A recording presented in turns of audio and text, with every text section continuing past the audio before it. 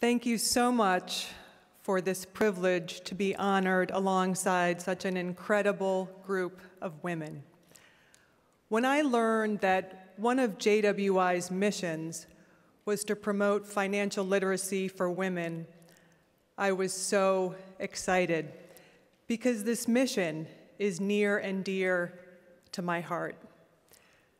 When I was in my early 20s, my life was playing out kind of like a Hollywood movie. I had a blossoming career at Merrill Lynch.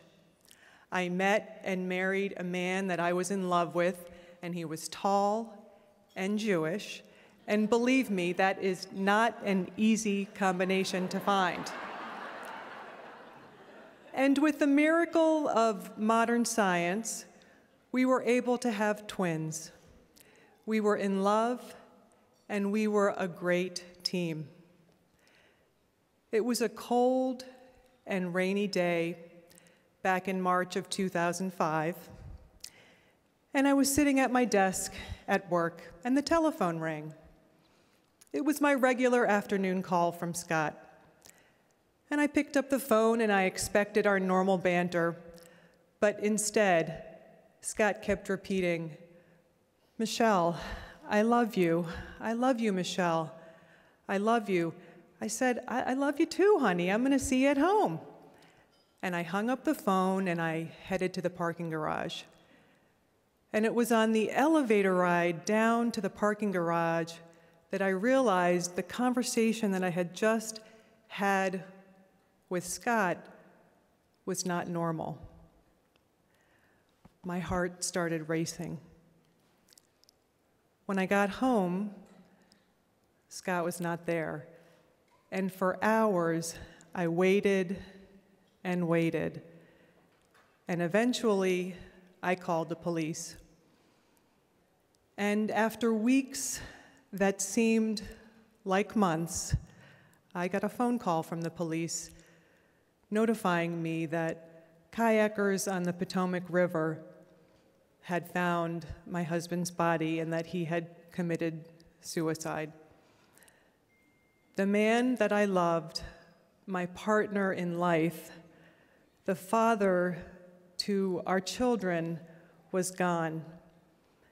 And I had no idea how my 2-year-old twins and I were going to survive the rest of our lives without him. You would have thought that with my education and my financial career that I would have been prepared for the unthinkable. But for generations, women have been taught that financial matters are a man's role and that caregiving is a woman's role. And Scott and I fell into those same gender roles, despite my extensive financial background. According to the CDC, women are living longer than ever before, on average 5 years longer than men. And what the statistics show is that 80% of us will be solely responsible for our financial well-being at some point in our lives. 80%, that's a lot of us, that's most of us in this room. But the scary thing is that 50% of us are not prepared for that reality.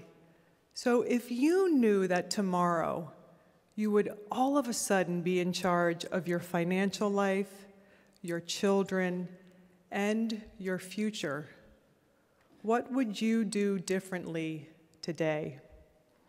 My pearl is quite simple. In order to live a secure and empowered life, we as women need to prioritize our financial health, educate ourselves with information, and take action to put ourselves in a strong financial position. That movie that I had dreamed about for my life, it now has a beautiful sequel. I met and married the second man of my dreams, and together we are raising 5 wonderful children.